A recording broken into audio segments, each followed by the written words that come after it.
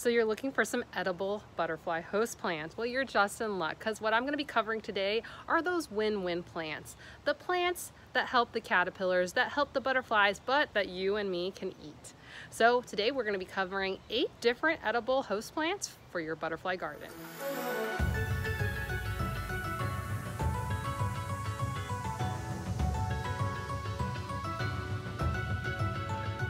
So when it comes to butterfly gardening and growing food, well, a lot of us don't have a ton of space. So having a plant that can do a double duty, a win-win, right? It's doing a 2-for-1, can be a really amazing thing. And that's why I think it's super important for people to learn about edible host plants, because we don't all have a ton of space to have a butterfly garden over there, and then a vegetable garden over there, and then a food forest over here.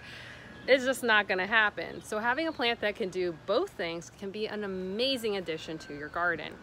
Now, one of the things that I'm not going to be including, or 2 or 3 of the things I'm not going to be including in this list, which I totally encourage you to share if you know some of these, is medicinal plants, herbs, and spices, because that list will get really long really fast. What I'm really focusing on are like kind of the fruits and vegetables, the bigger kind of items that you could eat, and I think a lot of people usually think of when they think of edible host plants. But if you know of a bunch of a medicinal, an herb, or a spice that you would love to share that you think should have been on this list, please put it down in the comments below. And when it comes to having a win-win host plant, our #1 choice has got to be, well, hello, I'm in Florida. I'm gonna pick citrus. Citrus is the host plant for the giant swallowtail, which is the North American's largest butterfly. These gorgeous butterflies flit and they float, and they're huge and they're beautiful, and they're caterpillars. Well, they love citrus and they look like poop. Yeah, you heard me right. These little caterpillars look like bird poop or lizard poop. They're just not that cute. But you know what? They become gorgeous butterflies. And if you don't have a lot of space, but you're looking for a small, medium tree that usually gets anywhere between 10 to 20 feet tall, citrus is a great choice. Here in my garden, I have an orange tree, and I've got 3 different calamondins, plus I gave a calamondin to my neighbors. So my giant swallowtails have a lot of options when it comes to having a plant that I can eat and that they can eat. For our #2 edible butterfly host plant, well, it's gonna be passion fruit.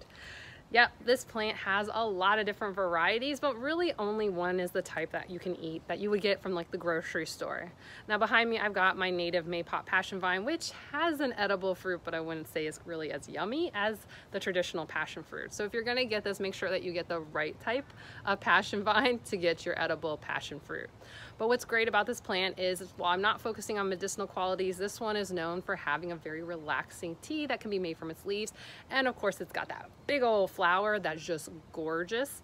It also hosts 5 different butterflies across the United States. But the thing is, for my home state, it hosts 2 different butterflies, Gulf fritillaries and our state butterfly, the zebra longwing. So when it comes to picking a plant that is gonna give you a lot of wins, passion fruit's gonna be one of them.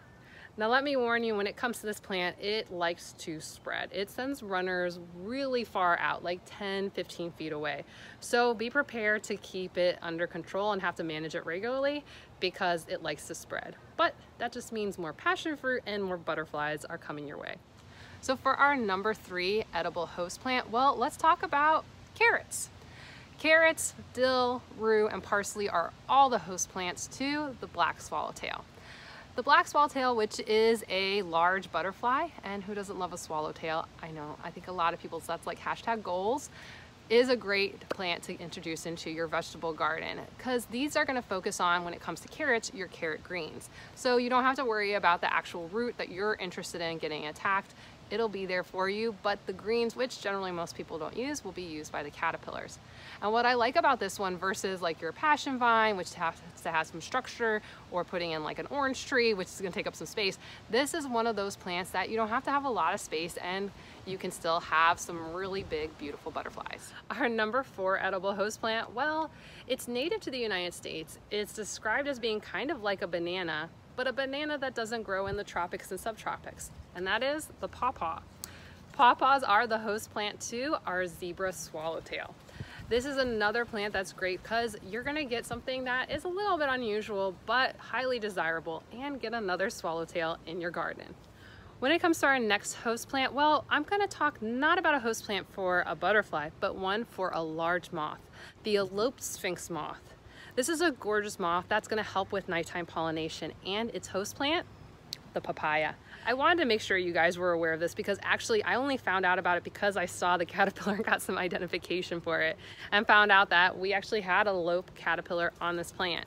But I think it's important because a lot of focus on butterflies is because of their ability to pollinate. But moths, they usually get a bad rap. People don't want them. But here in Florida, and I'm sure in a lot of other states, they're gorgeous moths. And really their focus is in helping us pollinate plants at nighttime. So while it's important to help those butterflies, moths are also an integral part of our wildlife. So make sure you support them with some of the host plants that we're going to talk about today. Let's talk about host plant number 6, and let's have a real talk about this. A lot of times I see people who do gardening and vegetable gardening who do amazing jobs, and then they start talking about the cabbage moth. So a lot of what I see though is not a cabbage moth, but a cabbage butterfly, or a white checkered butterfly, or the great southern white butterfly. A lot of white butterflies here in the United States host on brassicas. So that's going to be your cabbages, your broccolis, your cauliflowers. And they can create a lot of aesthetic problems. Now here, my broccoli has been mostly eaten down and killed at this point, but that's really not the butterfly's fault. That is because we're past season for broccoli. They shouldn't be alive right now. And the caterpillars are doing their job of eating the leaves so that they can go become butterflies or food for other animals.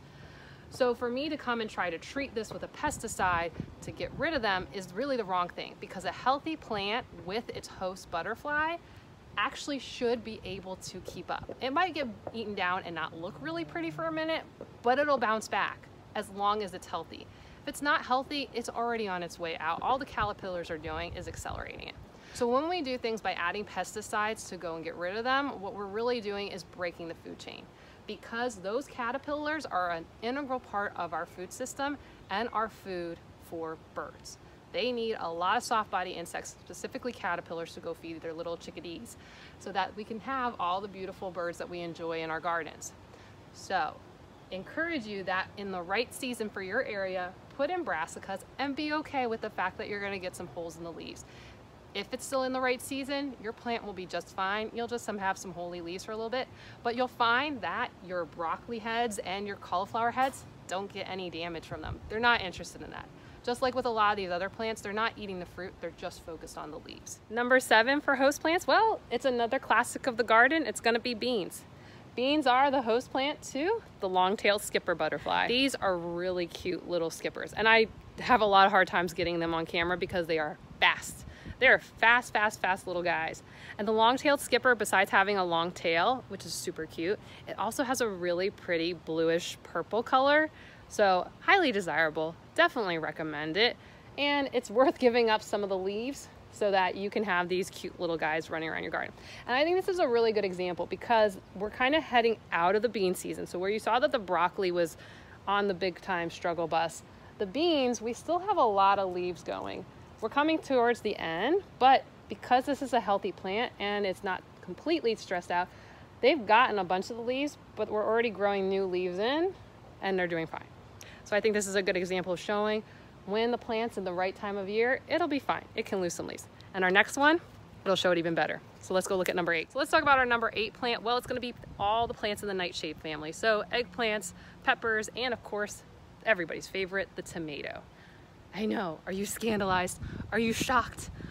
What is it going to be? Well, you have things like sphinx moths and hawk moths that actually use these. These are, again, beautiful, gorgeous moths.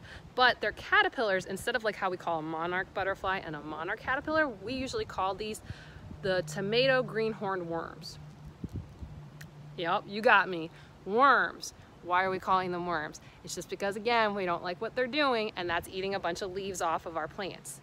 And so we go and we grab that pesticide to get rid of it. Stop it. Because here's a perfect example. While you saw my broccoli, which was super stressed out, not happy right now because we're in the middle of summer in Florida. You saw my beans that were kind of heading out of season, weren't happy. We are in a great season for tomatoes, and look at it. Tons of leaves, lots of fruit. This thing is happy as can be.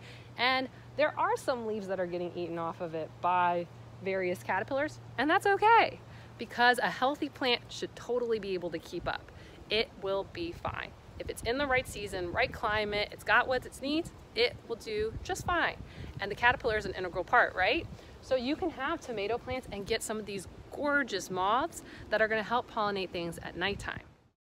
Now you may be wondering, how are you keeping it under control? Do you pick off some of the caterpillars? Because I'm sure you've seen it if you have milkweed in your garden.